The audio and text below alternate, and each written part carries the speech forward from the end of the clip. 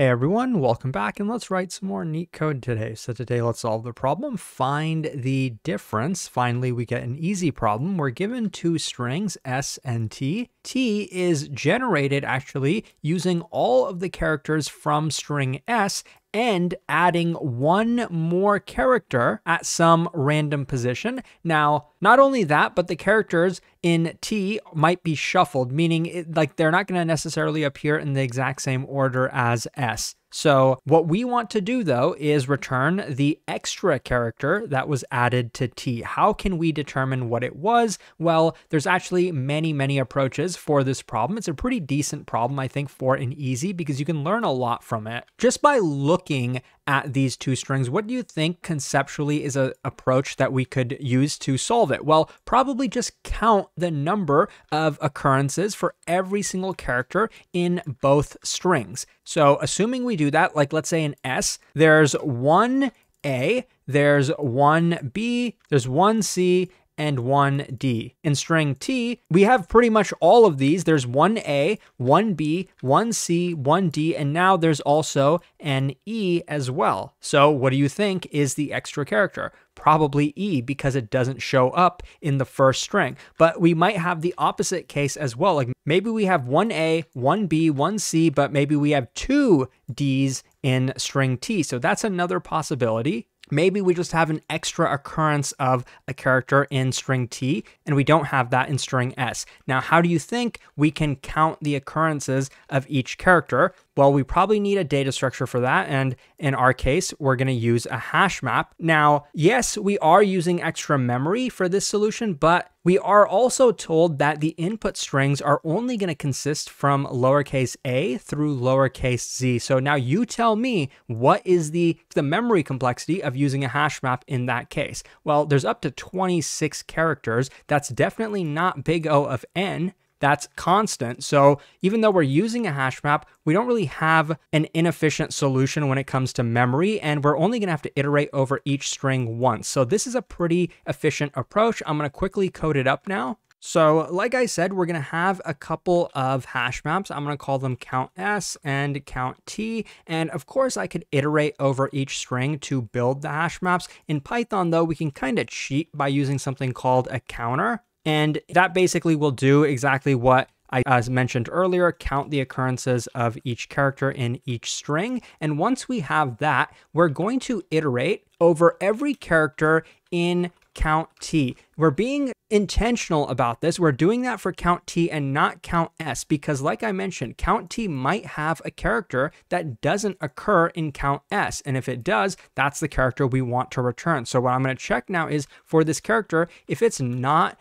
in count S, then it must be the solution. That's our return value. But like I also said, the other case is that maybe the count, now that we know for sure, like if this does not execute, then we know for sure that that character does exist in count S. So then we check, is the count of that character in S less than the count of that in T? If that's the case, once again, we will return this character. That's our result. But if neither of these are the result, we're just going to continue to the next iteration of the loop because we're guaranteed that T does have an extra character. One of these is eventually going to execute. So now let's run this to make sure that it works. And as you can see on the left, yes, it does. And it's pretty efficient, even in terms of memory. But there are a couple other approaches I'm going to quickly show you. So one, conceptually, think about this in terms of instead of these being strings, what if these were arrays? Like an array is pretty much like a string, isn't it? And instead of being characters, what if they were numbers? Like what if we had a 1, we had a 2, we had a 3 and a 4 in the first array, and we had a 1, 2, 3, 4, and 5 in the second array. And now looking at this, you tell me, is there a different way for us to know what the extra would be in the second array? Probably just take the sum of all of these and the sum of all of these, and from this subtract this. And then we would get the extra, which is 5. That's our return value. Notice in this case, we don't really need an extra data structure like a hash map. So the only question that remains is, how do we take characters and map them to integers? Well, there's a lot of different ways to do it. Like we could just decide to map lowercase a to 0, lowercase b to 1, and all the way up until z, which would be mapped to 25. But we can also use a more natural mapping, which is the ASCII mapping. Basically, every character is already encoded in binary to some integer, like the binary representation of every character is mapped to some integer. And we can just use that by itself. And so then once we take the sum like this and subtract it from this, we'll end up with some integer. Let's just say it's like 60 or something. And then we take that integer and we'll convert it back into what the character actually is. I don't really know what it is off the top of my head, but maybe it's D or something. Most languages will have a way to do this mapping. I'll show you how to do it in Python, but it's just a matter of knowing like what the function is. Okay, so now let's do the next approach where we're going to have the sum of all characters in S and the sum of all characters in T. Initially, these are both going to be 0. I'm going to go over every character in S. I'm going to get the ASCII value of this character, which in Python, you can use the ORD function to do that. And we're going to add that to S. Same thing with T. Go through every character in T, add that to some T, and get the ASCII value before you add it. Now, when we're actually returning, we're going to take sum T minus sum S and convert this into a character because it's an integer, but we want to ultimately return a character. And whoops, this should actually be sum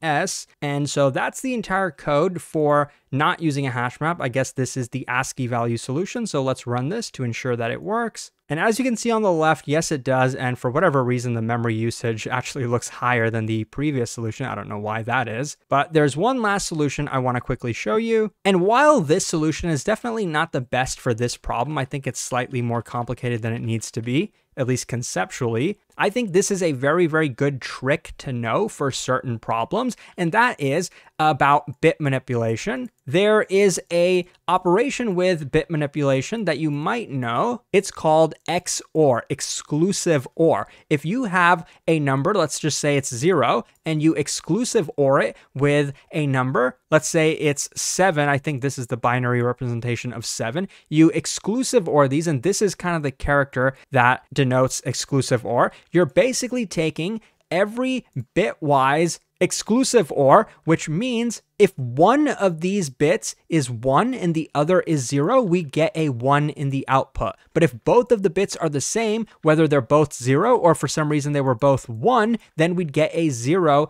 in the output. In this case, these 3 bits are 1, these 3 bits are 0. So we're going to get a 1 in all of these positions and 0s over here. Now, if you notice, when you XOR something with 0, you're always going to get that value. So if I had like X XORed with 0, we're always going to get X. Like this is kind of the math formula. Okay, but now what if we had the exact same number? If I took 4 and exclusive OR it with 4, what does 4 look like in binary? I think it's just 1, 0, 0. So let's say we had this, or let's just actually say 7, XORed with 7. What would you get in the output? Well, if you XOR a number with itself, you're going to get 0 in all of the values where the bits are 1. So we get 0, 0, 0 there. And where all the bits are 0, we're also going to get 0 in the output. Basically, taking a number and XORing it with itself is going to give you 0. So knowing these facts, how can we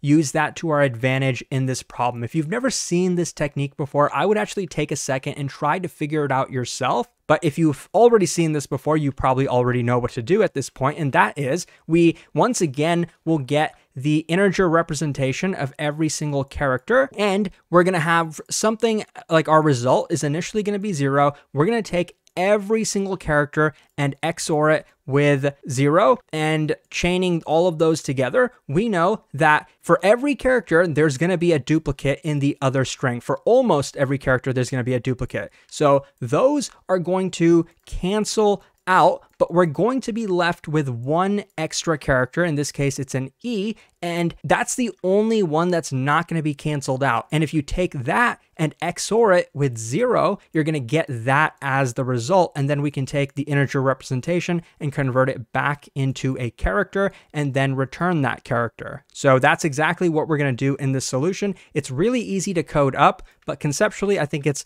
a little bit worse than the previous solution I just showed you. And memory-wise, this is also pretty efficient. We're just using a single integer in the output. Okay, so coding this up is going to be pretty much the same as the explanation. We're going to go through every character in S, XOR it with our result. So result XORed with the character, and then do the same for every character in T. It's going to XOR every character. And then before we return, we want to actually take this result and convert it into a character. But actually, that reminds me, before I even do that, this is a character. You can't really XOR a character with an integer because that's what result is. You can't really do that in Python. Python is a strongly typed language. Most languages, I don't think, will allow you to do this. Maybe C does. It's a weakly typed language. But Python, even though it's not statically typed, it is strongly typed. So we do have to take these characters and convert them into integers before we do the XOR. So we're going to do that with